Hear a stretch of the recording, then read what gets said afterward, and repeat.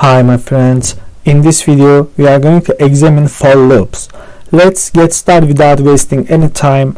First of all, let's start with the definition of loop as usual. A for loop is used for iterating over a sequence that is either a list, a tuple, a dictionary, a set, or a string.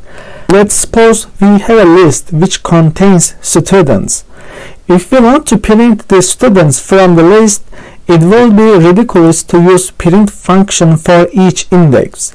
I will quickly create a list so you will better understand with an example. So let's say students. We have random names here. Actually, I will change the variable name. Let's say athletes.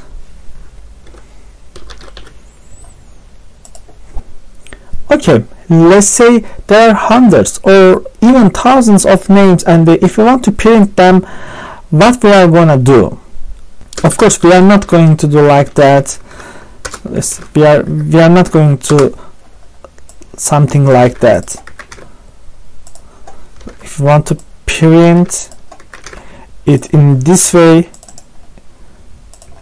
of course I can print it, no problem. But what if we had thousands of names in this list? So we can't do it like that. So I delete it. That is where the loops come into play. First we write for, and then we specify a variable name. So we are going to use the variable name to access the items one by one. So let's say, I don't know, a person. And then we write the in keyword. As the last step, we specify the data whose items we want to get one by one.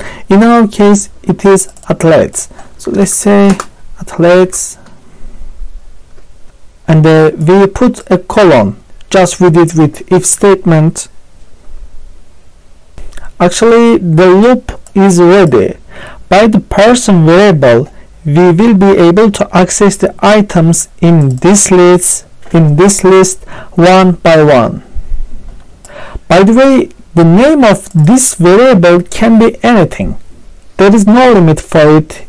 Okay, if we go back to our subject now, you can do anything you want with the items of this list. As a classic example, we are going to print it. So let's say person. If I run it, look, I was able to print the names in order. Of course, we won't use them for just printing. Loops are very useful when we want to do batch operations. For example, I want to generate an email address from the names here. How can I do it? I think it's going to be good practice to understand loops. But before going on, let's find out what type of the person is. So let's write it type person. If I run it, so it's string. We learned some string methods like the replace method, converting uppercase letters to lowercase, and etc. You know that. It's time to use them now. First of all, let's convert all our names to lowercase. So we can do it with lower method. We just need to write lower here. Since it is a string, I can use lower method. You may wonder why I convert them to lowercase. You know, email with capital letters is not widely accepted. That's why I want to convert the names to lowercase. If I run it, okay, check the terminal. All the names are lowercase. And now it's time to get rid of this space here. To remove the space, I will use replace method. I want to replace the gap with nothing. If you haven't watched the string methods video, I highly recommend you to watch it because we learned all the things in that video. But just to remind you, the first parameter here is the character that we are aiming to change. In our scenario, it is space. And the second parameter is what we want to replace them with. So we want to replace it with nothing. That's why I didn't add anything here. So if I run it, look, both spaces have disappeared and all the characters have been lowercase. So I can easily write an extension for email. I mean, I can just write something at hotmail.com, and if I run it, I have emails. I generated emails. I think it was a good example for us to understand loops. You can use loops on all iterable data, lists, tuples, dictionaries, and strings.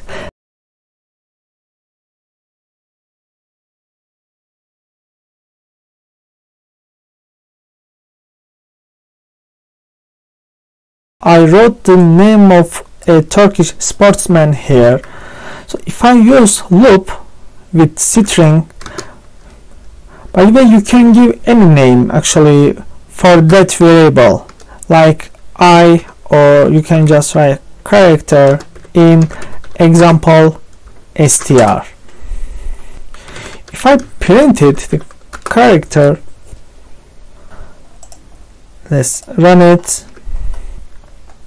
Look, I accessed all the characters of the string one by one. We can also loop sets. Let's take a quick look at it. I will delete it. So let's say example set, and I will write some colors, and I'm going to write a loop here. Just say color.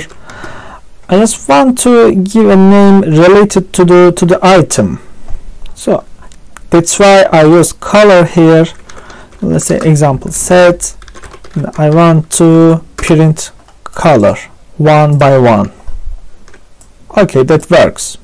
We can also use loops with dictionaries, but it is a bit more complicated. If you have watched the video on dictionaries, you will understand without any problem. So let me show you. I will create a dictionary quickly. Okay, let's write a loop for it. Let's say example dict. If I leave it like that, I can only access keys. So let's see. I just got the keys here. We need to remember the way we access the values with the key here. So we just need to write dictionary, and inside the brackets we just write the key whose values we want to access. So let's write name. If I run it, so I'm not going to use loop for now. Okay, we got Mike. So if we do it like that, I don't know how to remove the comments here because I don't use PyCharm actually. So if we want to access the values, we can use the same logic as we did here. We can write example dict, and then we put brackets, so we get keys one by one with that variable. If I give this variable into brackets, and then I will remove it. If I run it, I got the values here. But if our target was only to access values, we could do it with the values method in dictionaries. So let's see the methods. You will remember we just need to write values here, and we don't need to write anything. We just write I here. Okay, we got the values again. If we want to access both the key and the value pairs, we can use the items method. So if I change it from values to items, and I run it, check the terminal. It returned our dictionary as a tuple in the form of key value. Since this tuple has two values, we can also separate the values.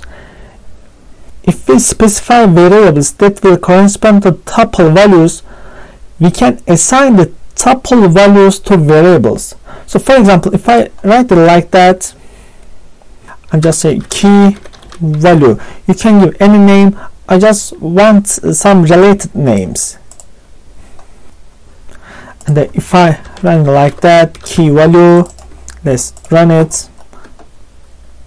Look, as you can see, I have assigned the values to variables.